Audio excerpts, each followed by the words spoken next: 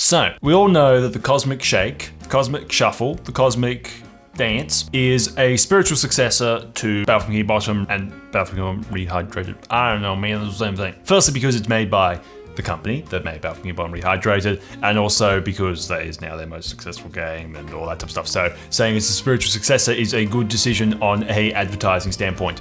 But it's basically like a sequel type of thing. It's that type of situation. It's a spiritual successor. But when I first watched the trailer, and I'm not sure how many other people experienced this, my immediate reaction was, firstly, as soon as I saw the globs, I was like, oh no, it's Globs of Doom.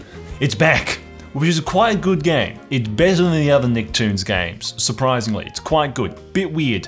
I saw someone commenting about that and like, oh, I wonder if we'll see Jimmy Neutron come. No, we will not. But my brain immediately left Bikini Bottom, left the movie game, all that type of stuff, and went immediately to Creature from the Krusty Krab. So here is my reasons for thinking that this is not in name and maybe not in design purposes, but in a way a possible spiritual successor to a very good SpongeBob game that is often kind of ignored because it's not heavy iron and kind of released a bit later, and yeah.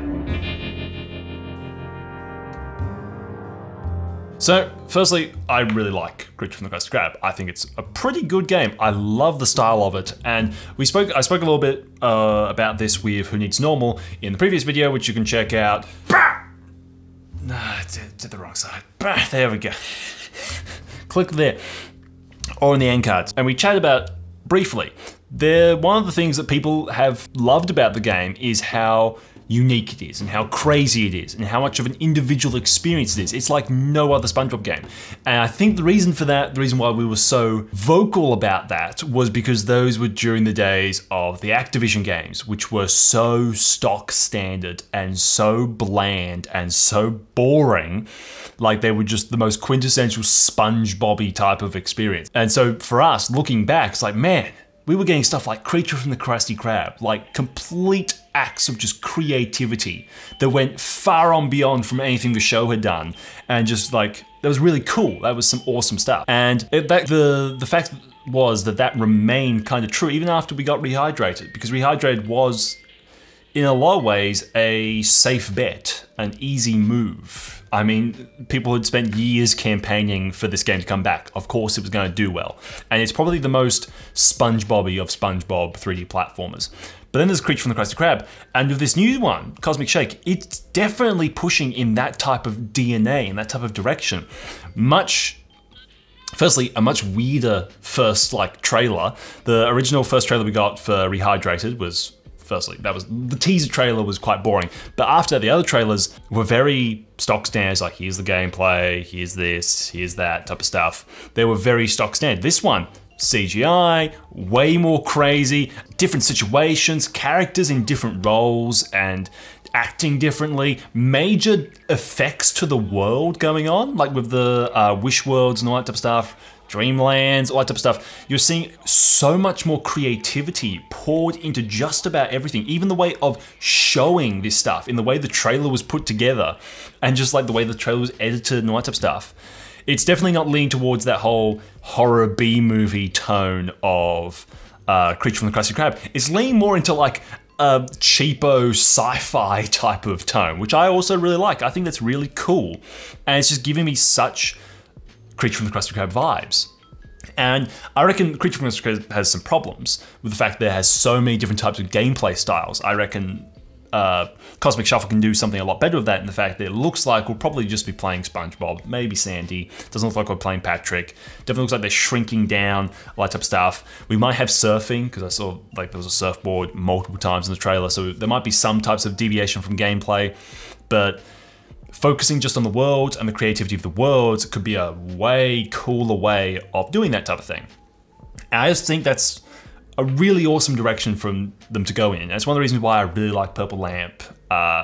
Before, we didn't have much to go on. Most of our basis for why we liked Purple Lamp was just how much they answered people on Twitter and all that type of stuff. But it's really cool to see them being so creative and being so innovative with just this game. And I know we're basing this all off of a CGI trailer.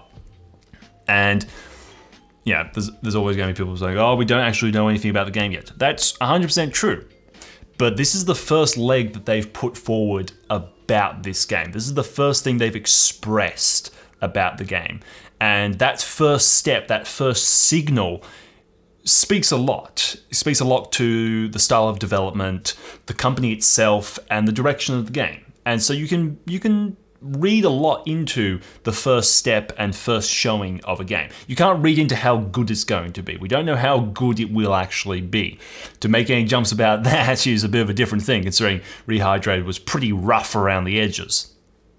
So a lot of things are going to have to be fixed and changed and all that and evolved, which we've also, yeah, again, made a video about. Yeah, I did the right side. So yeah, most important thing, keep your expectations measured.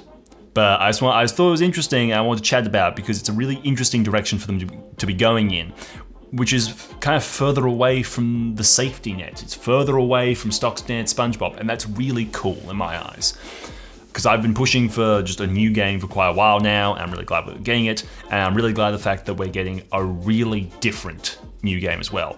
And something that possibly for people in 10 years to look back in the same way that we look back on From The Krusty Krab, of like, that is a really unique game, and that was a really unique time. And I think that's quite exciting for us to be currently living through that and have the ability to experience that firsthand. And I think that's quite interesting. Anyway, check out my community post from a few days ago. Let me know your thoughts and opinions. I'm doing a video of riders very soon where we'll go through all of them and chat about all that type of stuff. So put your comment down there if you want to be in the video. Anyway, bye-bye. Mwah. Subscribe, god damn it, or else I'll keep threatening you. Yeah. Right, thanks, bye.